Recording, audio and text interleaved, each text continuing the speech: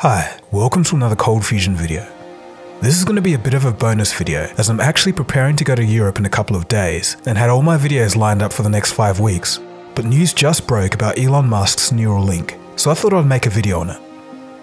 So when I first heard about the Neuralink a few years ago, I thought it was pie in the sky, but after watching the presentation and thinking about it a little bit, a lot of this stuff has actually been done before. It's nothing new, it's just being done a lot better. So let's take a look at what the Neuralink is, how it works, and the new future that we could all be facing. You are watching Coldfusiontv.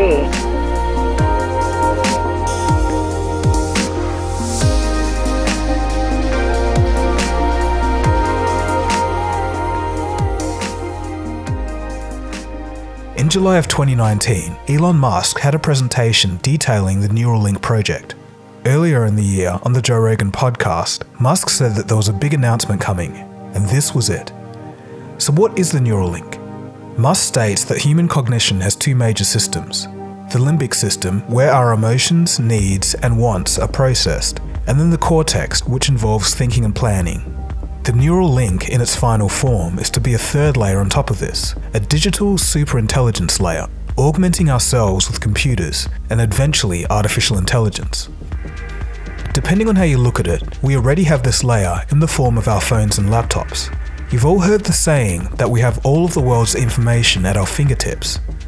The bottleneck in all of this is how we interface with that information. Fingers and speech are too slow and a very low bandwidth form of communication between us and our devices.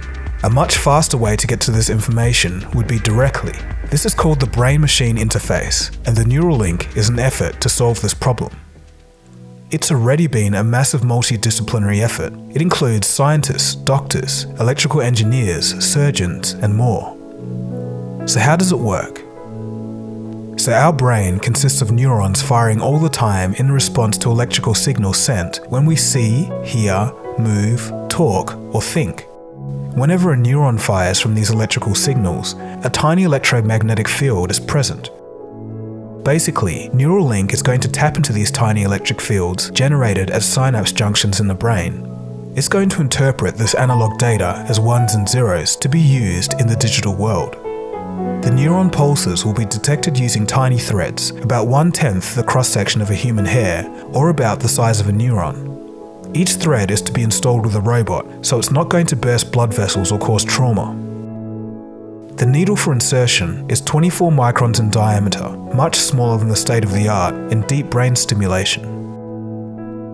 Such surgeries had been done before for deep brain stimulation for Parkinson's sufferers, though these traditional methods have a 1 in 100 chance of causing a severe brain hemorrhage.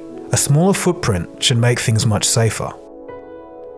The state-of-the-art for Parkinson's deep brain stimulation has around 10 electrodes.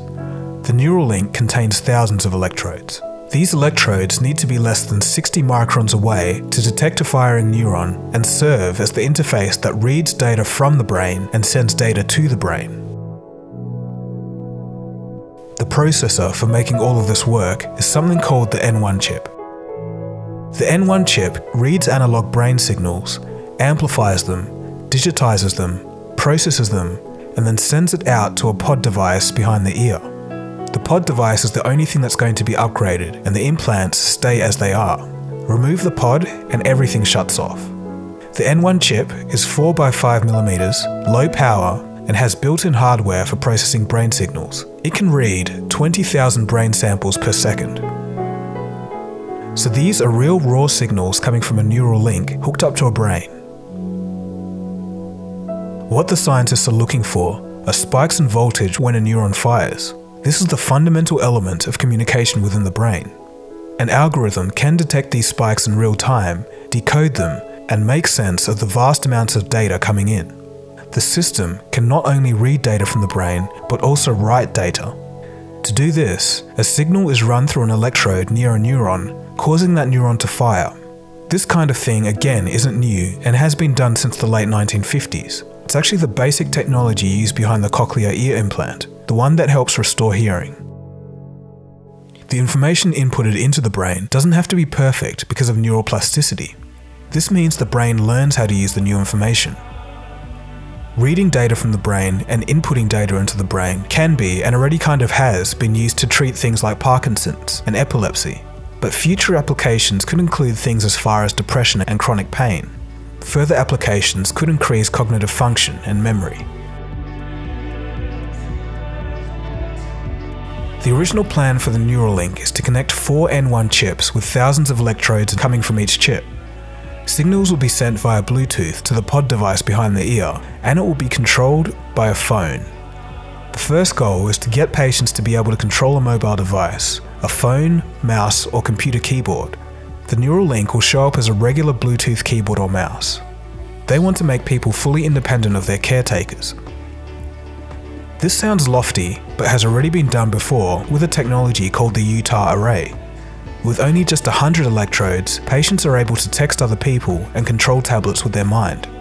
Remember, the Neuralink has thousands of electrodes, resulting in a cleaner, more reliable signal for more complex applications. The first application for the Neuralink is to tap into the primary motor cortex, the part of the brain that sends signals down to the spinal cord and onto the muscles to drive movement. It will start with simple things like a mouse and keyboard, but could also be used to read signals from all movement, even speech. And finally, it could be used to restore movement of someone's own body. The materials science team wants to use materials with properties that would make the brain not only accept the Neuralink, but think that it's part of itself. The team has already released a paper of reading, recording, and studying data from brains using their N1 chip. It's fairly controversial, but early tests on monkeys have been successful. We wish that we didn't have to work with animals, right? That we just wish that wasn't like a step in the process. And we try to be very careful and thoughtful about it and do it as efficiently as possible. Because we believe that the benefit to humanity is in the end, like the benefits outweigh the negatives. Yeah, I mean, but we have made a monkey has been able to control the computer with its brain. Just, yeah. FYI. I didn't realize we were running that result today, but there it goes. Human patient trials are set to start by the end of 2020. The target patient will be a quadriplegic due to a spinal cord injury. The main hurdle so far has been FDA approval for implantable devices. So the future of Neuralink will be in 3 stages. Stage 1 is to understand and treat brain disorders, starting with people with serious medical needs. Stage 2, preserve and enhance one's own brain. Stage 3, full brain-machine interfaces. In the future, there could even be a kind of app store for programs that you can download and control with your brain. Other possibilities from the presentation include a new kind of communication, kind of like telepathy, or downloading the memories of someone who's familiar with a city so that when you go to that city, you feel familiar with it too. The possibilities are kind of endless. But of course, these are the very early days, and we hardly understand anything about the brain right now. Although what the Neuralink is basing itself off has already been done in the medical field for decades, what they're proposing is a giant leap above all of that, and it's going to be a long road to get there. So some obvious questions remain. Is this ethical? Should we do this? What about the risks? Well, for that last one, in terms of risks, for Parkinson's deep brain stimulation and other such procedures seem to be much more risky. Though there's not a lot known about what the kind of technology that Neuralink is proposing could lead to in its full form. So what do you guys think? Do you think it's an interesting idea and should be pursued? Or do you have some kind of reservations? I'm going to leave my opinion out of this one. Let me know in the comments section below. So thanks for watching. I hope you learnt something from this. It's definitely an interesting time we're living in at the moment. If you want to see more stuff like this, or anything on the lines of business, science, technology, and history, definitely subscribe to ColdFusion. You'll find a lot of interesting stuff here. And don't forget to check out the ColdFusion podcast. I'll leave a link for that below. So thanks for watching. This has been Dagogo, and you've been watching ColdFusion, and I'll catch you again soon for the next video. Cheers guys. Have a good one. ColdFusion. It's new thinking.